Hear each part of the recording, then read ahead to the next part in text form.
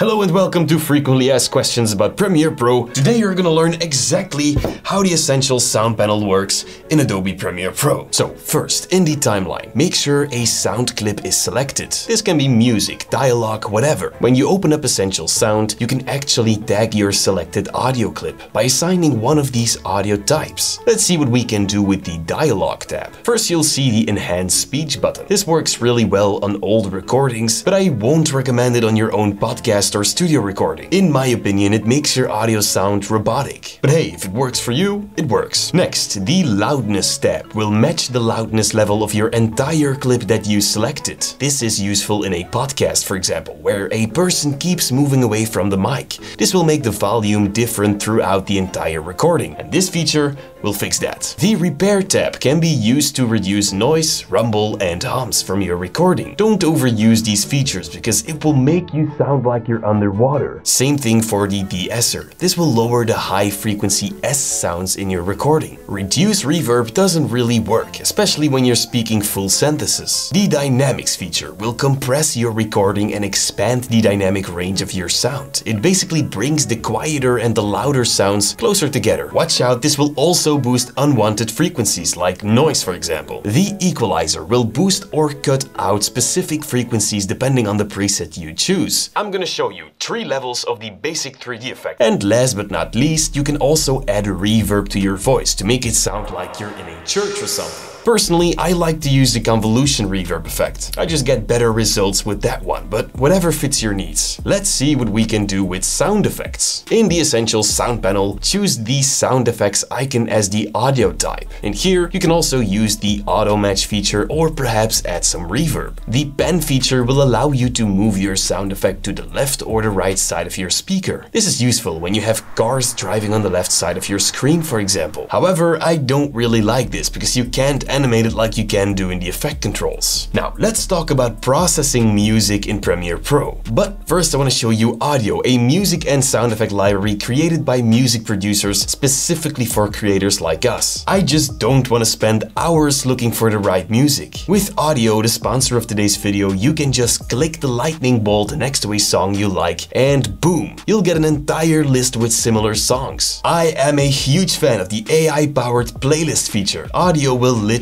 create a playlist based on your favorite songs. This saves me so much time, it's unbelievable. Besides music, you can find an endless amount of high-quality sound effects, so you're basically set for life. Oh, and guys, you can get access to this music library for the rest of your life for a one-time payment of $199. Normally it's $500, but by using the code PremiereBasicsLT, you will literally get $300 off. Unfortunately, this deal is almost gone, so you gotta be quick. Link down below. Alright, so I have this music clip in the timeline. Now, if I select it, I can choose the music audio type in Essential Graphics. I mean, in the Essential Sound panel. Now, again, you can use the auto match feature, which is useful if you have music that changes in volume a lot. Next, you can remix your song, which basically makes it longer than it actually is. But please don't use this. I'm gonna show you a much better way in a second. Next, we have audio ducking. This feature will duck your song against speech, sound effects, other music, or basically anything you want. By adjusting the sensitivity and duck amount, you can choose how aggressive the ducking will be. All you need to do is click on Generate Keyframes and let Premiere do its thing. Your audio clip will now look something like this. Pretty useful. Now, about that remix tool. Instead of using the Essential Graphics, go to the toolbar and click and hold the Ripple Edit tool. Then from this list, choose the Remix tool. Now, all you need to do in a timeline is click and drag your clip for as long as you want. Premiere will then use AI to make it longer, and it actually sounds really good. For the stretch tool, you also shouldn't use the Essential Sound panel. All you need to do is use the Rate Stretch tool by pressing R on your keyboard and then dragging your music like this. This way you can stretch or make your music play faster. It doesn't really sound good on music, but for sound effects,